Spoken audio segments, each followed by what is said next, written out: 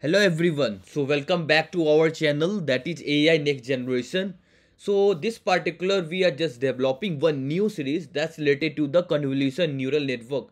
We are going to see what do you mean by CNN, what are different architecture of the CNN, what process you are just using in the CNN, that will be the convolution operation, ReLU activation function, max pooling, different type of pooling layers, and how we are just using the regularization technique in the CNN. So yeah, there are a variety of things you are going to see in this whole series. The first particular video belongs to the why we are not using images, why we are using images for only the CNN model. So why we already have the ANN model, why we are not going for the ANN model for image classification. Even they are just doing the image classification, but why we are not going for the large amount of data set.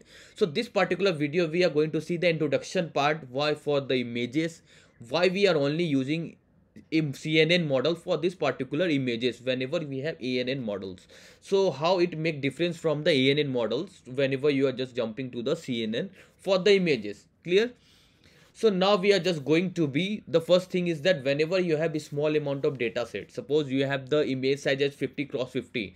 So this all thing I have explained in the PyTorch series. If you have not go and watched particular PyTorch series, so how to make ANN model, even I have just take a real world example, that is a COVID-19 chest X-ray detection. So it was nearly about 3 classes we have used, and also I have just developed the ANN model for that. Okay, so I will just give you the link in the description of this video, so you can just go and watch first that particular how to build the ANN models, then we can just come to the CNN.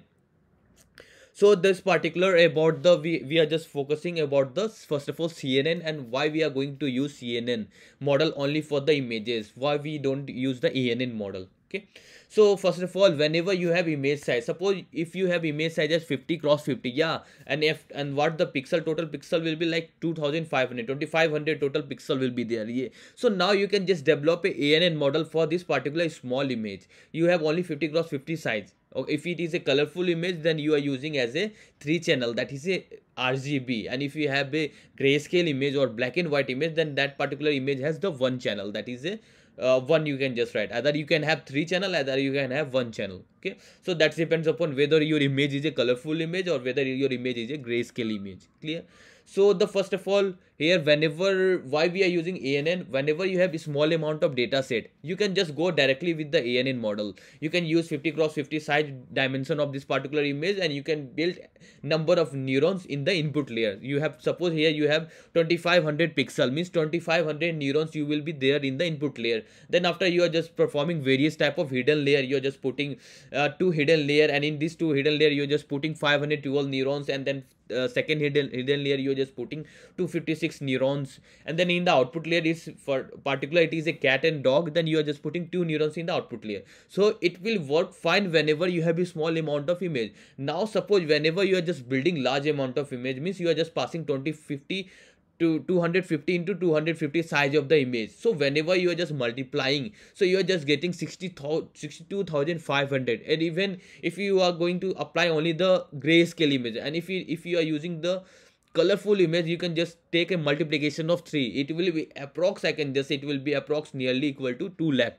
So 2 lakh of total neuron you want to you want to just create in the input layer. That will be really huge, because whenever your model you will do the back propagation time, at that time your model complexity will be really increased, because whenever you are just whenever during the back propagation you want to update the weights of 2 lakhs of total neurons. So how it will be like really complex for the particular network, even that is a ANN network, and in that particular many neurons will enable to update their weights. Even the 2 lakhs of neurons will connect to the first hidden layer of every neuron, means if you are just defining 512 neurons in the first hidden layer, then every neuron of the hidden layer, it will just connect to the 2 lakhs of total neurons. So that means you are just increasing the complexity of their model, means you can use the ANN, but it will not give you good accuracy as what CNN do.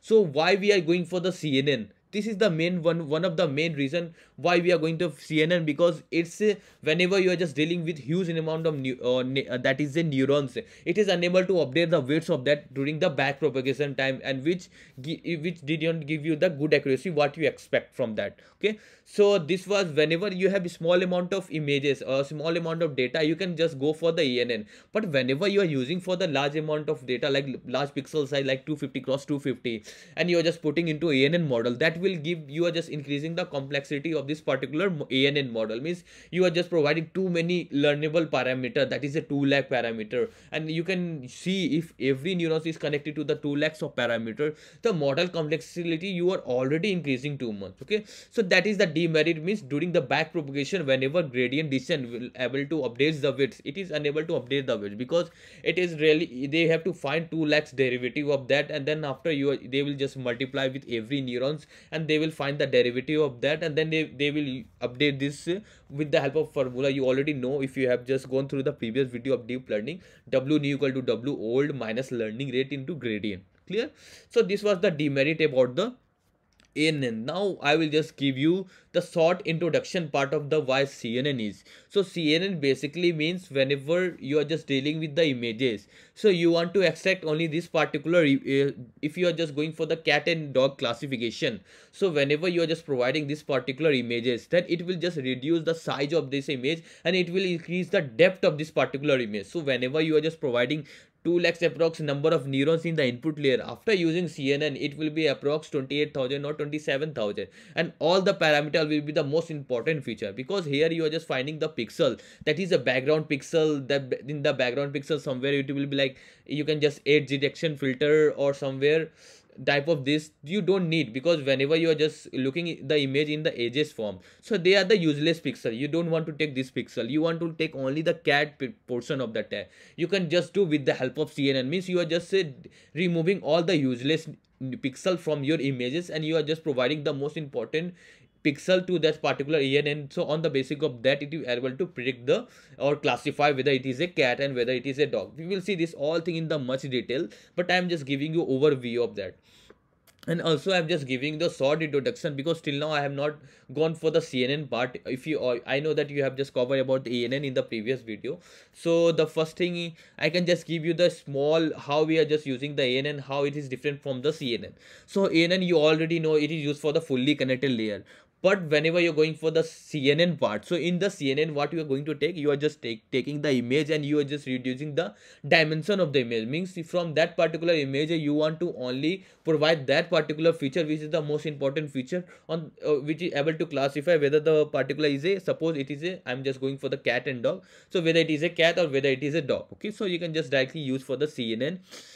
And even if you are just using for the small image, that will be work fine for the ANN. But if you are using for the large image, then you have to go for this particular CNN. So CNN will able to handle this type of things. So we will see how it is just in reducing the dimension of the image, and how it is increasing the depth of this particular image by using the n number of filter.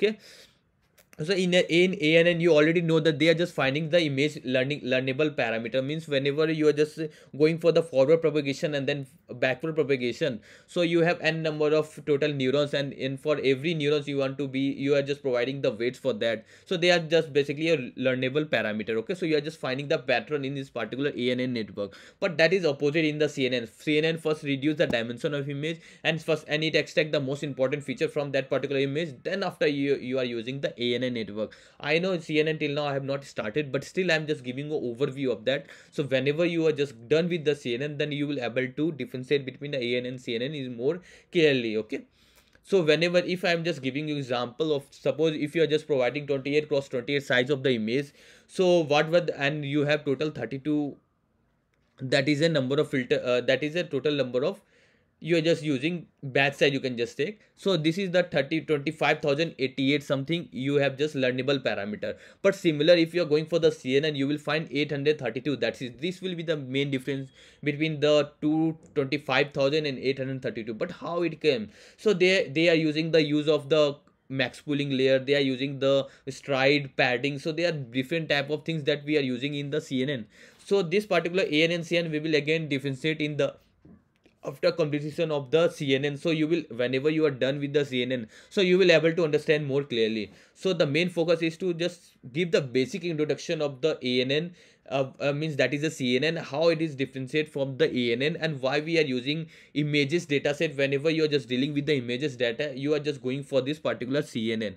So it was the, this particular video belongs to the why we can't use for the ANN and why we are using image data for this particular CNN. Also, one is the most important things is that whenever there is a translation in invariant, okay, so it is means that whenever you're just providing the images, and if you're just in the ANN network, okay, suppose in the layman term I can just say, so whenever you're just providing the images in the network, that is the ANN network, so during the forward propagation, if you're just providing the that without rotating the one image, okay, so you, that will be the, and they will find the pattern in this particular image, and they will, on the basis of that pattern, they will able to classify. But if you will rotate that image again, pass to that network, then the weights will for the rotate image and for the without rotation of that particular image will be the different, because the rotation image, the weights or the pattern will be different in the ANN network, and the whenever you are just providing the same size, that is the for during the forward progression, you're just providing the image without rotating that particular image, so weight will be for that will be the different, okay. So that is the non-transition invariant, okay. So this particular means whenever you are just rotating any images, okay, so the weights will be the different after every what rotation you have just done. So ANN network is only finding the pattern in that particular image. But whenever you are just dealing with the CNN, there is a translation invariant, means once your CNN is able to recognize what is there in the image, suppose you are just providing a dog image to a CNN network, okay, so whenever during the forward progression you are just providing the dog image, so on the basis of that particular, they are in the CNN, they are using number of filter, on the basis of that they are able to find the pattern in that particular CNN. But even if you are just providing the invariant, or that is if you are just providing the rotation of that particular image, that is a 90-degree, can just say, and even you are just doing the forward propagation, it, the weights will be the same, what weight what is the previous, because there will be no effect once the CNN network is able to recognize what there in this particular image. If you are rotating that particular image also, it will just give their weights will be the similar. So that is the main difference between the translation invariant and not translation invariant, okay. So this was about the smaller introduction about the ANN and CNN. I hope so you have just clear with this. So in the next video we are going to more depth about the what the convolution layer and how the pixel they are just representing, and there are n number of types of convolution operation we are just performing, okay. So that's all for this video. So we are going to see again the next video, we are going to see the convolution operation, that is the how CNN use the 5 types of different type of things to become, whenever you're just providing the images, they are using 5 different type of technique. So after that they will able to classify whether the particular image consists of a cat and dog. I'm just giving example. So this all thing we are going to see in the next video. That's all for this video. Thank you.